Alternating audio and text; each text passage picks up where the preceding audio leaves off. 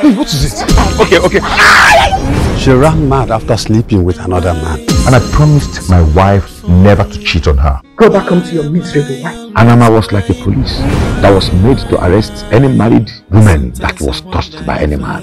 Let us enact another law that will hold the men just the way this law is holding the women. If my wife cheats on me, I will never allow her pass through this. Then your wife will live her entire life mad. You want to have a taste of my sweet husband? Big, strong, reliable. I said, you are saying rubbish. Is it because I'm not chased out of my house?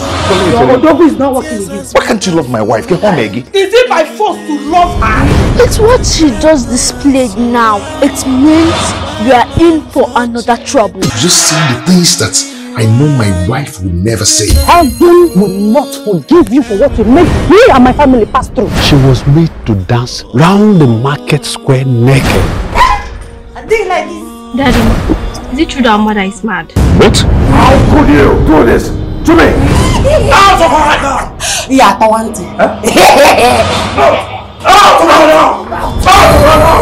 Out of my house!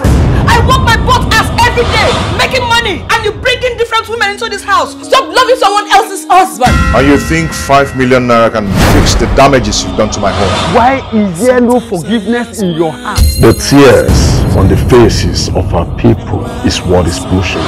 I stand here today to declare that Anama be taken away from this kingdom. You committed an atrocity against this family.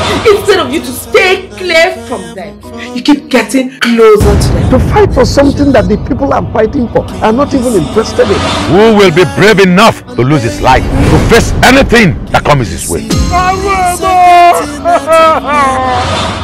Our men dying mysteriously after eating from the man that slept with our wives. So should we ignore?